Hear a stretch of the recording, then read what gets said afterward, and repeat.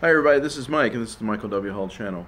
First of all, thanks for your support, and it's interesting putting out another video about music theory and musicianship. Yesterday we talked about understanding intervals and building chords. Today I'm going to play some chord progressions as you will need to identify on the RCM test. Now the theory test, level 7, has several chord progressions you need to be able to hear. One is a 1-4-1 chord progression in a major key. So we have the tonic, subdominant. Now these are played in root position. Here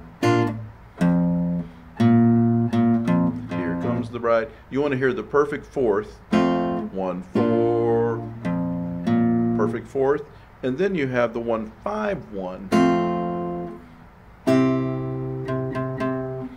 So listen for that.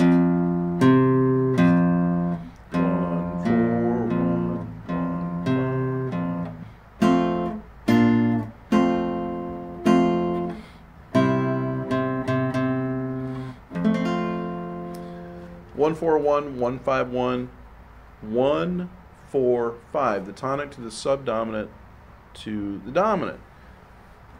Now we're not dealing with dominant seventh chords here. I'm just playing triads, but understand that the blues and the 12-bar blues uses these 1-4-5 chord progressions. So does, you have that in rock and roll, popular music. So now these chords are more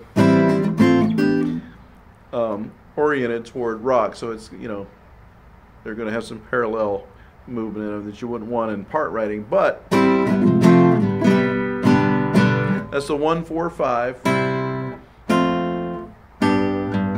You hear the bass line ascending because we're in root position. So that is La Bamba. Now the minor progressions may be a little easier to hear in some ways. There's a minor 1-4-1. Listen again to that. We have, let's see what on here.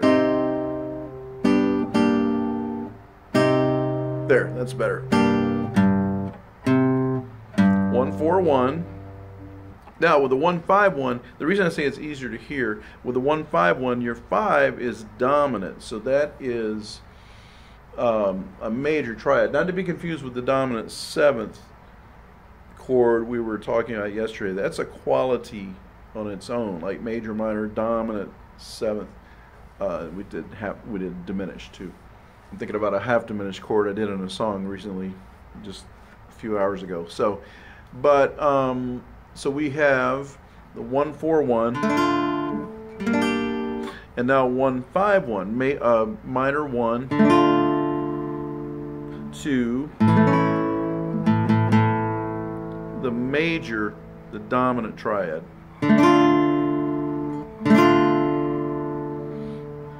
I'm going to make the bass line here so it ascends this time. So da da, perfect fifth.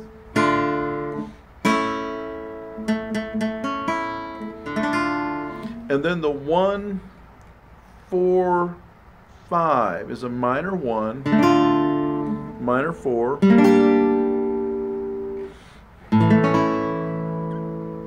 then a major 5, or a dominant chord in the minor key is major.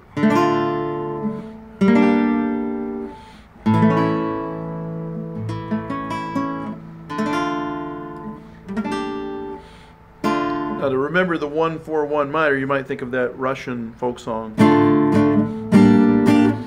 the Volga Boatman. Da da da da da da da. Remember the 1-4-5 in the minor key is striking because you have two minor chords and then the major, the dominant triad. So in our lessons, we'll practice those. Perhaps I'll do another recording with some things to practice or lead you somewhere else. But short video today. Hope that helps. Remember, music theory is all about synthesis of information and application.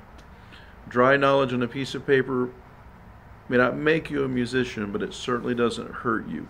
There are many creative things going on outside of just music theory and improvisation. But I told a friend of mine I'm more into the artistic side than the mathematical side, but I sure am grateful for the mathematical side of music. Take care, everybody.